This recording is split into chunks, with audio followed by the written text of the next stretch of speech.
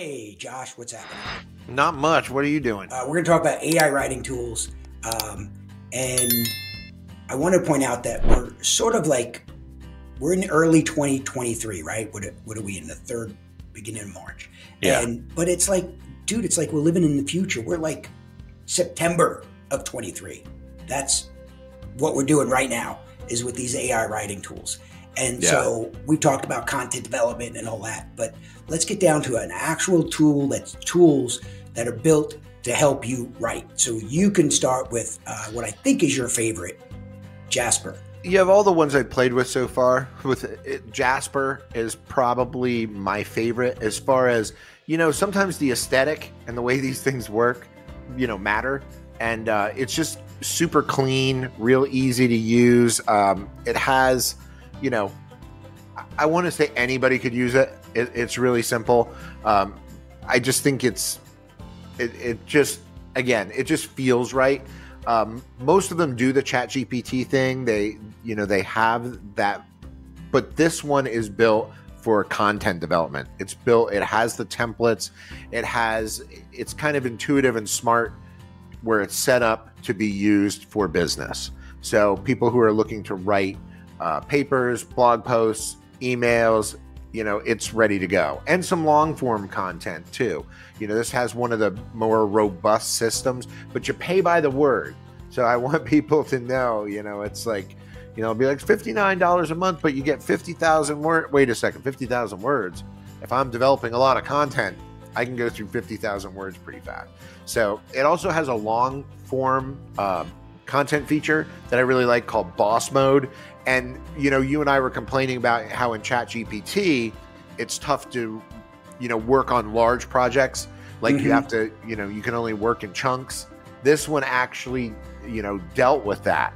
So, of all the content writers out there so far, this is the only one I saw that dealt with that yet. I haven't played with it as much as I want to. But again, this is the one. Okay, and one of the reasons you probably haven't played with it as much as you'd want to, you should start playing with it more, okay? Yeah. It'll make you happier. Is because of that word count. And, yes. I was telling you that I find that it stifles me creatively because I'm like, oh, I want to keep going on this, but I'm like, oh my God, I don't want to expend my entire word count on this project. And so it limits me, so I keep backing off. Yeah, it's so funny that you say that because I ran into that even with OpenAI when that first gave us access, and I've got a paid account, and it had like by the word is like 0.007 cents or something for this format, and DaVinci is more, 0.019, and I'm like, wow, I've played with this a lot this month. How much is the bill going to be? And then I got a bill for like, $3, and I was like, oh, okay, apparently I wasn't as prolific as I thought I was. But again, it was always in my head. So to your point, yeah, I would always be afraid, especially in a business setting with the team. I would be worried, oh my gosh, how much content has my team, developed with this? Probably not enough. But I just want to put it out there. What do you have for us? Which one are you going to talk? You're talking about Rytr, aren't you? I'm going to talk about Rytr. A couple things. One is, do you think someday we're going to look back at all the apps and pieces of software that came out in like the 2020s and they just took a word and changed the spelling of it, like Rytr, R-Y-T-E-R. Yeah. Like we have so many, crumble cookies, right? Crumble. Yeah. So we have so many of those now. It's funny you say that. Can I just throw this in? Crumble cookies, yeah, and then one of the best plugins for Trello is called Crumble, and they're exactly the same. And I'll get a thing saying, you spent $19 invoice for Crumble. I'm like, I didn't get any cookies, and it'll be like, oh, it's for my Trello connection. So yeah. However, if you got a $19 bill from Crumble the Cookies, that would be a steal because that place ain't cheap. Oh yes, no, that one's usually $26 for 4 delivered. I know. So not that I know that, but my belly does. And what day and time do the new flavors come out? Yeah, Monday morning. Okay, good. They're closed on Sundays, which I think is really dumb for a cookie place. I don't get it. All right, we got to do that on our Tuesday walk meeting. Yes. We're starting right there. It's right next to it. We should just say, you know what? The hell with it. We're going to get a cookie and a coffee. And then we'll have a sugar crash in like an hour. So yeah. Okay, so I'm going to Rytr, Rytr, the cool one. So this is how I summed it up, right? Because they all have their different strengths, right? Yeah. Have you ever wished you had your own Chandler from Friends to come up with snappy one-liners? Well, that's kind of Rytr's angle. It's for emails, landing pages, and social media posts. So their take is something that's less formal, more friendly, more creative. And so that's really useful for so much of what I do. The other thing I like about it is it starts off so much, it's so much more expensive. Hey, did you mention the prices at all for Jasper? Yeah, just the $59. I mean, they have a couple other plans, but like, you know, $29, $59, you know.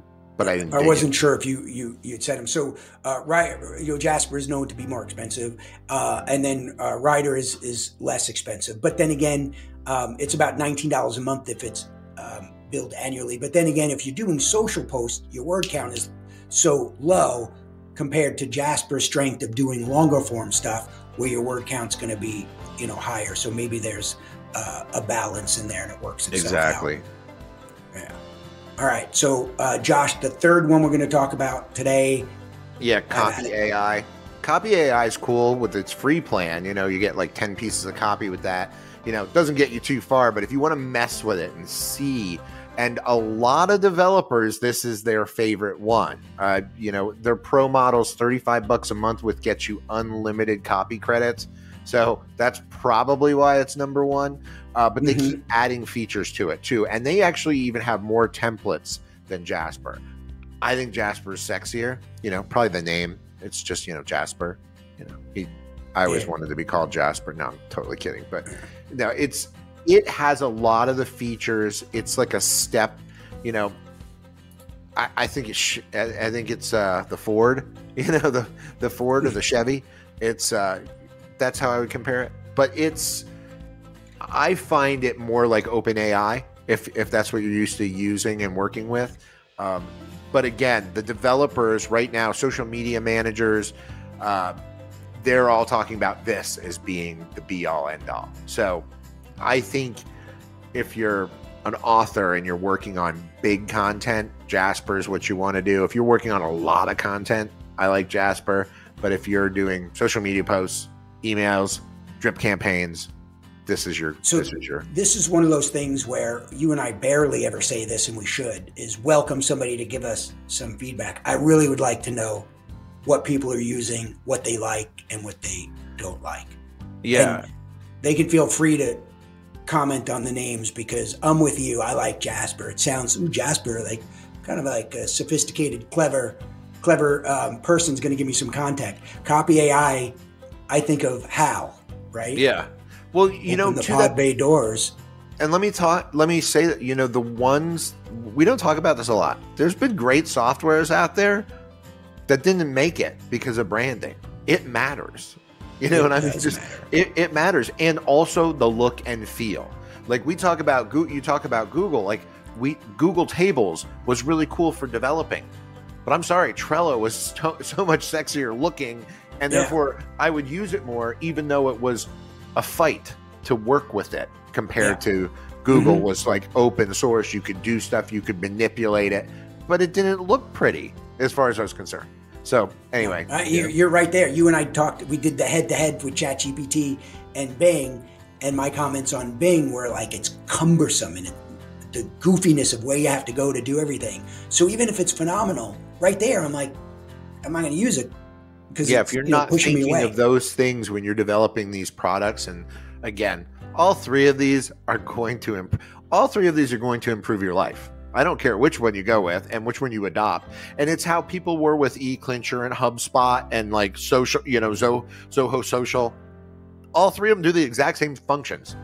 Which ones are sexier looking and do it the way you like it done, if that makes sense. They all execute the same strategy. That's what these do. They all execute the same function, but which one is going to make your life easier? And we're just built differently. You know, it's just like some people are visual, some people are audio, you know, like you really like that Bing will talk to you, I still just never. I want to see it. You know, it's like I need to feel it. You know, I'm still. But dude, I have this fantasy of because I like to go on long road trips, right? Yeah. And so I'll listen to podcasts and stuff. So the podcast, you have an expert at something talking to me about something, but I can't say, oh, hold on, Mr. Expert, what about this? But if I have a slick voice AI, then I can, I can do that. Oh yeah, okay, I'm with you. To me, that's super fun. My problem is my retention then of it's going to be like, ooh, email that to me right now. Well, it'll do that. So what am I talking about? But with the integrations, it will do that. Exactly. Yeah. And so we're getting there. Anyway, so dude, we didn't even scratch the surface, right? Yeah, because if you're not using one of these tools for content development right now, I don't know what is wrong with you. What is wrong with you. You can use ChatGPT to analyze what is wrong with the person not using it. We should that's true. Hey, there's somebody who refuses to use it. What's wrong with analyze what's wrong with them? There will be people that do that. There will be people I always talk about there will be digital and analog people, and I will ride both sides of it because I like some analog stuff and I like some digital stuff. Yeah, you do. I've kind of went I sold out. I'm all digital. No, I had this conversation with somebody about chords. Like, there's a guy that'll plug people still plug their guitar into an amp. There's been wireless technology for that forever, but there are people that it sounds better if it's plugged in. I know. Maybe. Well, I mean, this is your thing, better than I. But there are people like literally argue that you take an old record, you put the needle on it, and they're like, "Oh no, it sounds better that way." Yep. Yeah. Exactly. And that's what. Yeah. But these tools will. Hey, business owners, these tools will save you a lot of money and time. And yeah, they will. That's the whole. So I wanted to say, all right, we talked about these three. Check them out. We'll have the links, but there are so many more. And by the time I hit stop recording, there's probably going to be 5 more, right? Yeah. So just, keep at it. And as always, we offer a free consultation. So just reach out to us and we'll talk your ear off about software and anything else you're willing to listen to us about. The last thing these people want to do now. Here's to sunshine on everybody's shoulder. And the Muppets. All right. See ya. Bye. All right.